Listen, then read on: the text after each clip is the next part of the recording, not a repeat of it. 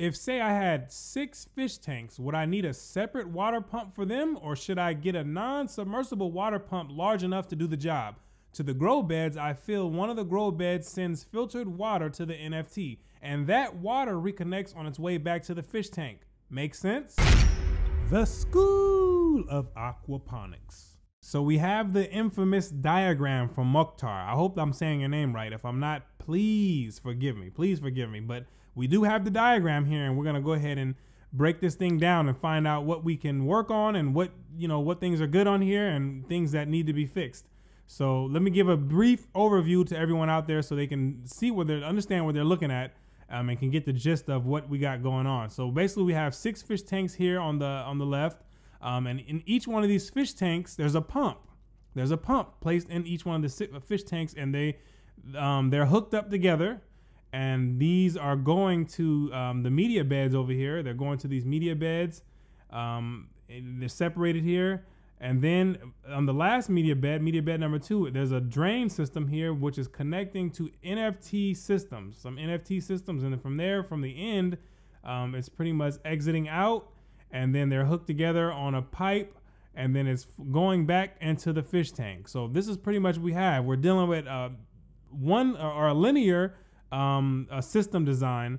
Again, pretty much like the last design blueprint review that we did. So if you're wanting to know if this blueprint here would work or it could work, then the answer is yes, it absolutely would work. Now, is it at the highest level? Is it at the aquaponic god level? Not really, but you definitely have the gist of pretty much how to put together a system. You pretty much have that, you're pretty much on the right path, I should say, on putting the system together and designing it. You just have to tweak a few things, and then you'll be successful, no doubt about it. So what we'll do is we'll start off with the media bed and the drain outlet coming from the media bed. This is always a red flag here when you're trying to gravity feed from one bed to another. Not at the highest level. We're not gonna do this. Would work, but we're not gonna do it that way. So I'm not sure if this is a flood and drain system, but most people do have flood and drain systems. But if this is a media bed, just a continuous flow media bed, you would be able to get away with this, because I see you tried to throw me off right here with this this drain outlet coming from the back. This is a little slick move right here that you pulled. This is a slick move, man, and I like it. I like this move that you pulled. So if this is a continuous media bed, where meaning that there's the outlet is all set at one level inside of this media bed, that it doesn't flood and drain, it just has an outlet and it just comes out as soon as the water comes in, then this little system here, this little thing would work. I mean, it's still gonna give you some issues, but it would work. So, but I would get rid of this whole concept here, because it's unnecessary. It's unnecessary. I like the idea, but it's unnecessary problems that we're introducing into the system. For one, the media bed here, these media beds are, they act as mechanical filters, but these things are not the best type of mechanical filters to have in a system. They do the job, but it's not really efficient at doing the job. So what's gonna happen is this media bed that you have here, you're gonna have these solids that are gonna be passing through. It's gonna happen, guaranteed, and they're gonna clog up this NFT system here. That's guaranteed. I can guarantee that that's gonna happen. So we can get rid of this altogether right here. Even though you added the little slick move in there and added the little drain at the end, that was slick, because I know why you did that, because that makes up for the flow that these NFT systems can't receive, because they can only receive a small amount of flow. So you put that little extra outlet on this grow bed to make up for it. Slick move. I got you. I got my eye on you. So from there, all of the outlets from the grow systems, they pretty much connect together on one single pipe, which is fine. That is totally fine. But you have them going to the fish tank. So this is the part that I would take issue with. It's a red flag.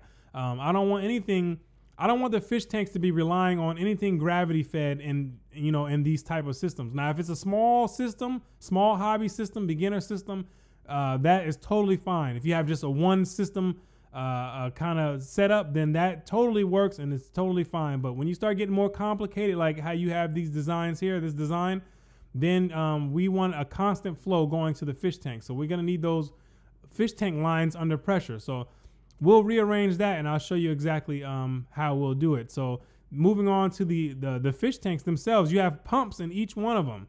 Pumps in each one of them. I know that was one of your questions, to find out if this is necessary. And this is, will this work? It probably will. It probably will work. But is it necessary? That the big question for all of this stuff is not if it will work. The point is we're trying to save time on we're trying to save money with being efficient, and we're trying to save time without doing things that we don't have to do. That's the when you start getting into the higher levels, that's pretty much where you want to be at. Like, unnecessary things, we kind of want to just X those out. So these 6 pumps here that you have in here, we can easily get rid of those as you had suggested. So you were in the right mind frame of having that as an option. I like that. So that's why we add sump tanks. Another reason why we don't want to put the pump inside of the fish tank is because the pumps, when they suck the water up, the water level inside of the fish tanks begin to drop. And when you look at fish, when the water begins to drop, you'll see that they start getting anxiety. You can definitely see it in their eyes. I see it every time if I'm lowering the level, or if I'm maybe taking out some water or taking fish out. You can see when the water level begins to drop, like, you can see that there's a sense of urgency with the fish. So we don't want the fish to be constantly going through that type of stress. So we don't put the water pumps inside of the fish tank. That's why we use the sump tank, something totally separate, where we can keep the water level in the fish tank at a constant height. So and also get rid of all of these pumps. We don't need all these pumps. We can have one pump here inside of our sump tank. So we can have our pump inside of the sump tank, and it's gonna come up and it's gonna come into the legendary split flow. This is where many beginner aquaponics begin having nightmares at nighttime, just dreaming about this split flow, just terrified of it. It's like Freddy Krueger or something coming in your nightmares. Like, people get out of body experiences when it's time to do a split flow. This simple little T that you just put on there and just split the flow. You know, a lot of people are terrified of it, but we're not going to be terrified. We're going to take it head on. And then from there, we're going to do our vegetable area. Like, you had and I could tell you had a nightmare too. Look, when we went to the media bed, you had the right idea. Like, you split everything. You had the media bed number 1 split, media bed number 2 split, but this is where you had your nightmare at. You went to sleep, and like your mind told you that you were supposed to just continue doing it like that, but your body and your pen wouldn't allow you to do it. So you went all the way across that. You could have just kept going. You had the right concept. All you have to do was just keep going and running the pressure all the way to the NFT, and then that gets rid of any issues of the media bed draining and still having solids and then connecting to the NFT and then clogging those NFT pipes right there. This gets rid of that issue right there, so we don't have to worry about that. So from there, we can come to the outlet, and the outlet, I would keep it the same. The outlet's connecting all the grow systems. You have the right idea. As long as that pipe is large enough to accommodate all the gravity fed water coming into it. And it needs to be large enough, so that's fine. So then from there, we would connect this outlet, and these outlets would go back to our sump tank. We wouldn't connect them to the fish tank. We connect them right back to the sump tank, and that will be the end of that portion. And then we'll come up on our split flow. Now we can focus on the fish tank, and we'll leave all the plumbing pretty much intact, like you have it on here. We can use this model. We can do it like this, as long as we have ball valves on each one of these fish tank inlets. Then we can control how much pressure or how much water is coming in. And we have to make sure our pipes are large enough too to accommodate all of the flow coming into there. So this would work. We just come up under pressure going in, and then we'll have an outlet coming out. And this outlet from these fish tanks will connect to some type of mechanical filter. We need to filter out these solids. We don't want these solids returning back to our sump tank. So we can connect it under some type of mechanical filter. You can even try some type of media bed coming back to it, but you know, those are not the most efficient. Like I said, you're gonna still have solids that are gonna be floating around even when you use these media beds. They're not the best type of mechanical filters, but they're just not. So we have our we can connect our fish tanks to come back to the sump tank, and then boom, we're done. We got 1 pump instead of 6. We have pressure and flow to all the tanks. Pressure and flow to all the grow systems, and everything is pretty much in working efficiently. So this is pretty much how I would put it together, though. I like the idea, and you did a really good job on just, you know, putting a blueprint together.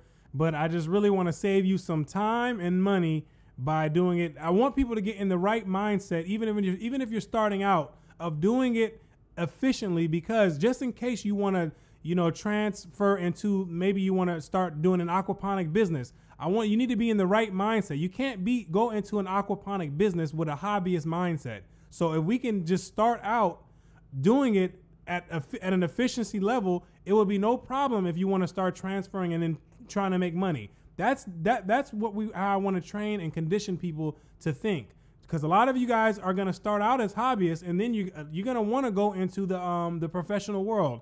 You really don't want to take the habits and the mindset of a hobbyist into that world. So because you're going to be missing out on a lot of time and money spending on trying to fix the operation and trying to calculate how much gravity feed you need to supply this many NFT systems. Like all these type of Einstein E=mc² calculations is going to be taking up too much time, and you're going to need that time to conduct business. That's what you're going to be needing to do. So if we train the right way, then we'll play the right way when it's time to play. But if you can develop bad habits, then those are going to continue to go with you in the long run, and then it'll make it that much harder to transition to the highest level of doing aquaponics for profit. So hopefully this helps you out, and everyone else is helped out by you know, this blueprint review. And if anyone else has any questions, just continue asking, and we are definitely here for you.